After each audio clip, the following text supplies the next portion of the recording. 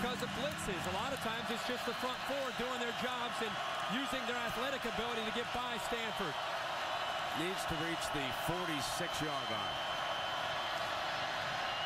Fires, and Owusu drops it, and there's a flag. They hit him up high. It's a personal foul on T.J. McDonald, who I think got real unlucky on this play. Let's take a look at the replay. He got it up high. Owusu is down. It's going to be an automatic first down.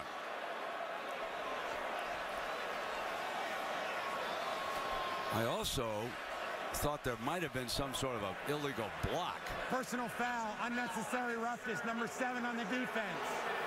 15-yard penalty, automatic first down. Take a look now at T.J. McDonald and see if he's not unlucky. He's coming from outside the play. Owusu now goes down.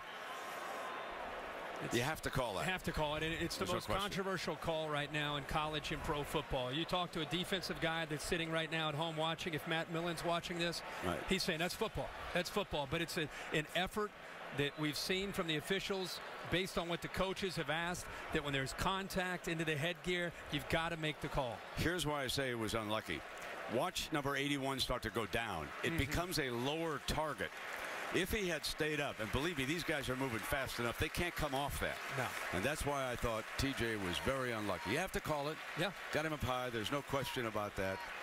And you just made a great point about these players are playing so fast, and now they're being asked after being trained their entire career. The last play right there is what Herbie was talking about.